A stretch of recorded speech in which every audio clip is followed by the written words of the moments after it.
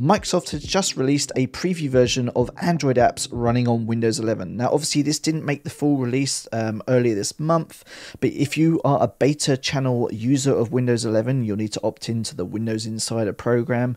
You can now get access to these Android apps. So you can see I have a couple, or a few actually, pinned to my start menu here. I'm going to show you how this all works, how you actually get it, and just how well these sort of apps run side by side with other Windows apps. So first things first, the first thing you'll need to do is obviously sign up to be a beta insider. If you're not quite sure about that, you'll need to check out the Microsoft blogs. They have all the details on how you sign up to that. And what you do is you'll find all this stuff in the actual Microsoft store. So you'll search for an Android app in here, and then it will basically redirect you over towards the Amazon App Store to get those Android apps. And what it installs in the background is something called the Windows subsystem for Android. Now, this is very similar to the Linux subsystem for Windows, which allows obviously you to run Linux distros and Linux apps on top of Windows. And what this actual subsystem for Android does is it allows you obviously to run Android apps on Windows 11. Now, this is the basic settings interface for this. You get the Android sort of files picker, and this will start that up, and as you can see, it's basically starting a virtual machine essentially, which will run Android apps on Windows 11 here. So the most basic thing is there's a files picker. You get sort of access to the images and audio and any documents you might download within these Android apps when you're running them. That's a pretty sort of basic Android feature there. Everything else, you can have this running continuously in the background, or you can have it spin up as needed. So if you don't want it to use a bunch of memory and resources in the background, you might want as needed ticked here. Other stuff is like developer mode, pretty basic settings for here. What's really the star of the show is actually the Amazon App Store that comes with this as well. So this is actually how you're going to load on apps into Windows 11 and how you're going to run them side by side with other apps. As you can see, this is basically the same as what you would get on a Fire device, so an Amazon Fire device.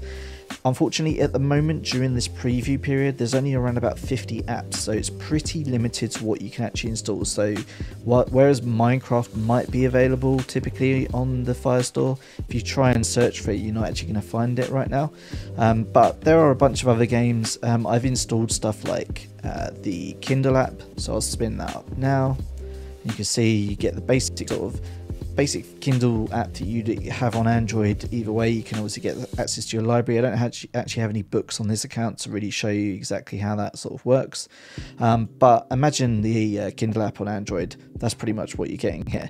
What's really, I think, interesting about this integration though is the gaming side of things. So obviously Final Fantasy 15 is available here.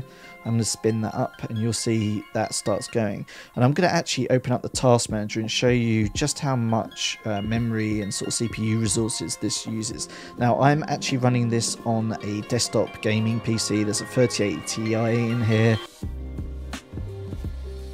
I also have Intel Core i9 11900K, so a bunch of stuff running. I'm just going to close that real quick and probably try and get that to mute. So we'll mute this stuff. There we go. Let's try this again so it doesn't get too loud up in here. Yeah, so I have an 11900K, so it's probably pretty much the best sort of desktop system, unless you had an AMD obviously, to sort of experience these apps on. I actually ran these on a Surface Pro X earlier and they seem to be running pretty well, so I will be doing a bunch of testing across a bunch of devices, but for now this is more of like a quick look at what you can sort of expect. So we have a Android game running here, is Final Fantasy 15. I'm not going to sort of play around too much with it. Obviously if you had a touch screen, you're obviously going to get better sort of experience with the Android games. But obviously BlueStacks has been on Windows for quite some time, so a lot of these Android apps already work quite well on mouse and keyboard. I will spin up another game. Let's go for Game of Kings, and that will launch here and load, and you'll notice that it's around about 2 gig in my memory right now, so it's slowly starting to creep up if I launch more games side by side, which is obviously kind of understandable, since these games are going to take a little bit more than sort of like a Kindle app, you know, just reading books side by side. But you can see it's creeping up to sort of like around about 2.5 gig. I think that's probably round about what we were expecting for memory consumption. In terms of like the performance of the apps and like side by side, if I I don't know, if I try and snap these, it feels very much like they're just basically Windows apps, so I can just sort of snap them to the side. I can have two of them side by side. I can obviously open up other Windows apps on top of this, and the performance obviously on my processor and my particular system is really solid. We'll obviously have to look at that performance across a variety of devices, but right now this feels very solid for an initial preview. Obviously we can't test out a bunch of different games because they're not just quite there yet. This one has just needed to sort of like restart, so there's obviously some bugs here and there. I have noticed when you try and resize certain games like Final Fantasy 15, it kind of like basically restarts the game. So whereas on Game of Kings, I don't think it does that. No, so you can sort of, it doesn't really let you resize it, but it doesn't like, you know, try and restart the game. I mean, you can resize it smaller, but not too much larger. There you go. I don't think you can get much larger than that. But yeah, it doesn't restart the game like Final Fantasy 15. So it's going to be like a little bit of difference between how some of these Android apps work, and that's all it all depends on how the developers actually created these apps.